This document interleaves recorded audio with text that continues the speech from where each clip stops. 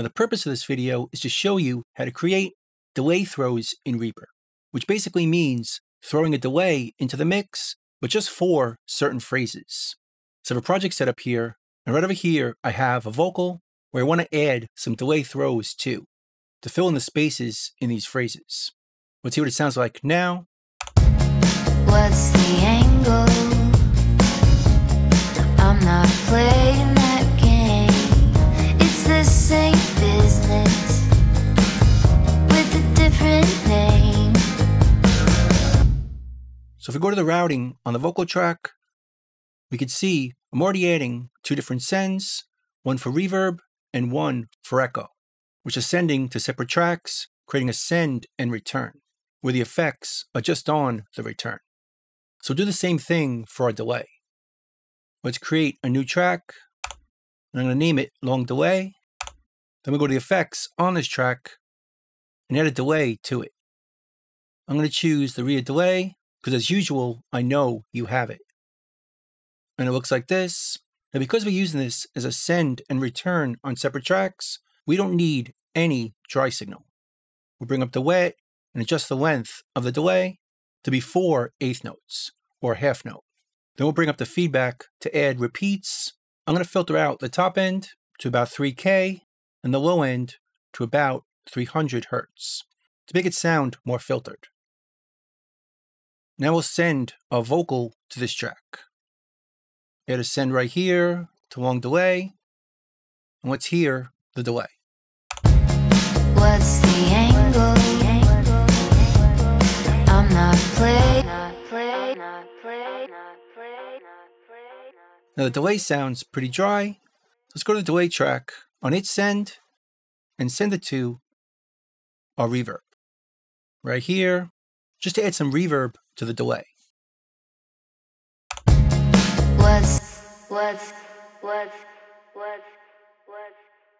That sounds better.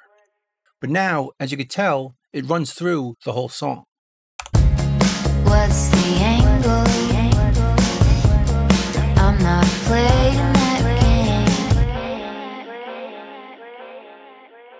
And that's too much. We just want it to play in the spaces in the vocal.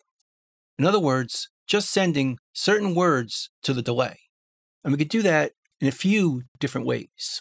The first way is to mute the send and turn it on and off using automation like this. What's the angle? I'm not playing that game. It's the same business with a different name. So let's automate this track by right-clicking the envelope button and changing the automation mode to touch. But if we do this now, it won't record the automation because by default, Reaper doesn't record mute automation unless we activate that envelope. So let's go to the envelopes, go to our send envelopes and send mute and activate this envelope. Make it visible and arm it. So now if we unmute this send, it'll be automated like this. What's the angle? I'm not playing that game. It's the same business with a different name. And we can see it on this envelope right over here. We could tweak it to be earlier or later to fix that mute automation. But there's one problem with doing it this way. If we zoom in, we'll see it just turns on and off instead of fading in and out. I think it'll be smoother if it fades in and out, which you could do with volume automation. So let's undo this. And instead, let's unmute this. Let's change the mode to touch and then grab this fader and pull it down. And notice that creates a send volume automation for the track or this effect. So now we can automate this by letting go instead of unmuting, or we could do it right from here. Just grab this and let go. It'll bounce back to the level we had, like this. What's the angle? I'm not playing that game. It's the same business.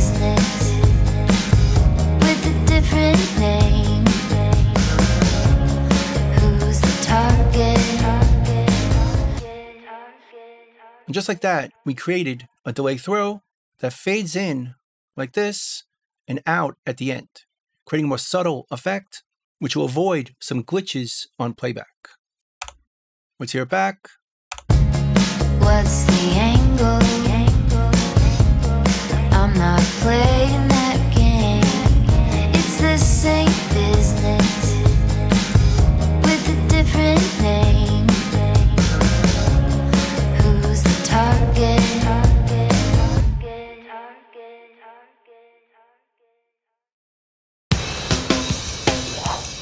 So that's pretty much it. That's creating delay throws in Reaper. I hope you learned something, hope you can use it, and I'll see you next time. Thanks.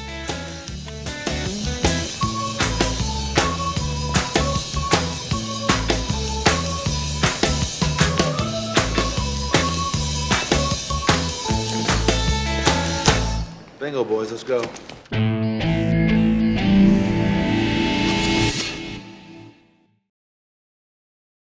Bye.